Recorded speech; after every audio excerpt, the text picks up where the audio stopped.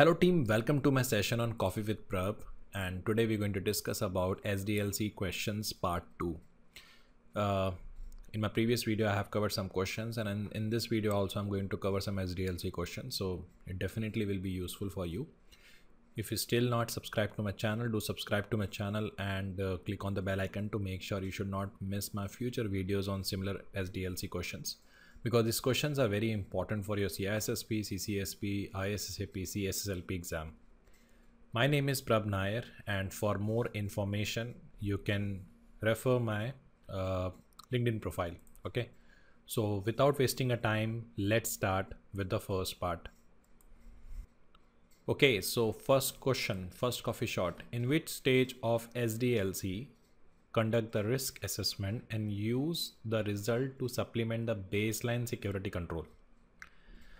Question, if we're talking about till risk assessment, I will definitely go with the initiation. But now they're talking about use the result to supplement the baseline security control.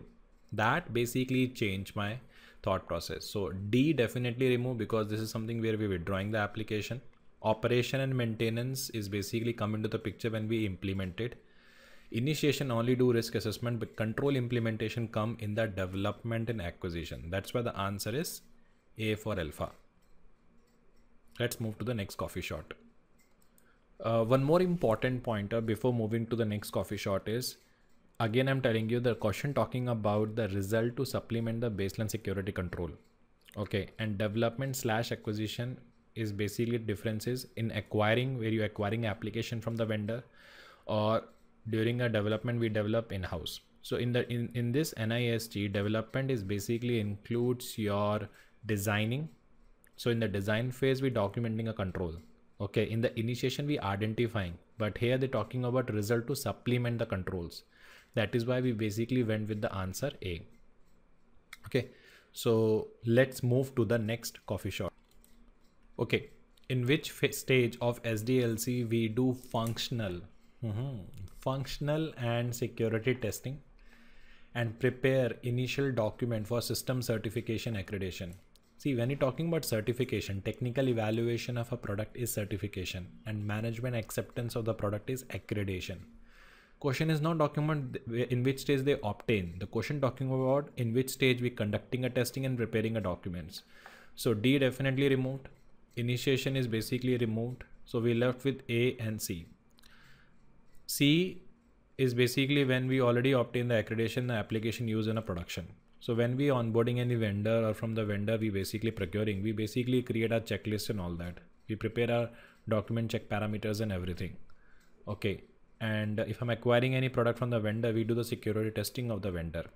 Okay. Then we prepare the certification document to onboard the vendor. That is why I'm going with the answer A for alpha. Okay. Question talking about prepare, not completed. Okay. Let's move to the next coffee shot.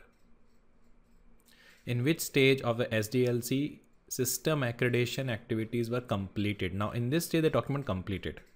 So development acquisition is basically where we preparing. Initiation we reviewing.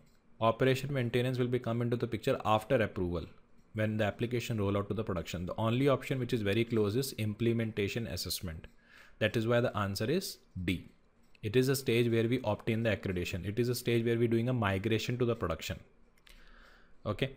So let's move to the next coffee shot. It's a bit tricky question.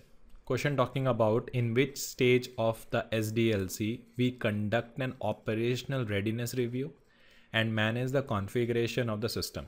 The question talking about in which stage of the SDLC we conduct an operational readiness review and manage the configuration of the system. So option A, development / acquisition. Option B, initiation. Option C, operation and maintenance. And option D is implementation assessment. Okay. So readiness review will be come into the picture when the application is already ready. Okay. And manage the configuration come into the picture when we're talking about day-to-day activity. So during A, development acquisition is basically the stage where we acquiring or doing a coding. So that time there's no talking about manage the configuration of a system, because system is already built. So A removed. B, where we understanding. Forget about manage, we are trying to understand. So B removed. C is called operation maintenance and D is implementation assessment. Implementation assessment where we obtain the accreditation. So D removed. So only option is basically left is C. During operation maintenance, when application roll out to the production, any kind of a changes need to be introduced. It need to go through a change management process. Any kind of a configuration need to be validated. It need to go through the configuration management process. Any kind of a application review need to be done. We need to review the documentation first. That is why operational readiness review and manage the configuration need to be checked before we application roll out to the operation maintenance. That is a critical part of the C. That's why we're going with the answer C, operation and maintenance. Let's move to the next coffee shot. Yeah, so this question is a bit tricky. Which of the following is the primary priority of Agile development model? The keyword here is Agile development model. So Agile is an iterative where frequent feedbacks, modification, interaction with the customer is happen. Always remember Agile, the biggest reason of using Agile is using a limited documentation. They don't follow documentation. And they basically believe in the feedbacks. They have a 12 principles, okay? So what is the primary priority according to the principle? Option A, early and continuous delivery of valuable softwares, which is actually true. Welcome to changing requirement. It is not necessary, it is only used in Agile. We have other methodology like Spiral, and we have code lookups where we having a changing requirement. So this is not something a biggest reason that we have gone for Agile. Building secure application is a normal requirement of all the methodology. Review the security in the initial phase. It's a primary requirement of any SDLC process. So the biggest reason of using Agile is transition to the limited documentations and continuous delivery of the valuable software based on the feedbacks, frequent meetings and everything. That's why the answer is A, and B somehow cover the A part also. Let's move to the next coffee shot. Thank you. Okay, so which of the following is a correct statement regarding the different type of roles covered in Agile development? Roles and correct statement. Option A, Scrum Master, Product Owner, Development Team. That is true. Option B, Scrum Master, Product Developer. I never heard Product Developer. Development Team is okay. Development Team is also called Scrum Team. Project Manager, no. We have a Project Manager. Product Owner, Development, but Scrum Master is missing. And option D, Scrum Master is there. Product Owner is there. Development Specialist, no. We have a Development Team or we have a Product Team. So the close option is basically the answer is A. Scrum Master we have, Product Owner is we have, Development Team. Scrum Master is the one who manages the overall delivery of project. Product Owner is the one who review and oversight the project, and Development Team is the one who build the project.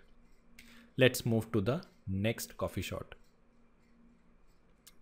Which framework is used for implementing a software security program and focus on integrating a security activities into the existing SDLC?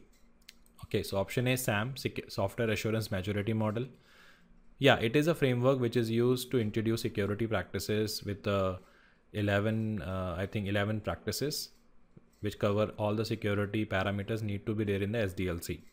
ISO 27001, it's more about ISMS implementation. They don't have a specific 27001 itself does not talking about specific security activity in the SDLC. 31000 is more about enterprise risk management. And 22301 is BCMS. So the only option which is basically closed is SAM, Software Assurance Maturity Model. So they basically have, I think, 4 business functions with 11 or 12 practices which talk about how to integrate the security in the SDLC. So this is all from my side, and do check my previous videos of SDLC. I'm sure that will be very useful for your exam preparation, and do let me know your feedbacks in a comment section. And what are the new topics you want me to create on the next video on YouTube. And if you're still not subscribed to my channel, do subscribe to my YouTube channel and click on the bell icon to make sure you should not miss my future videos. Thank you.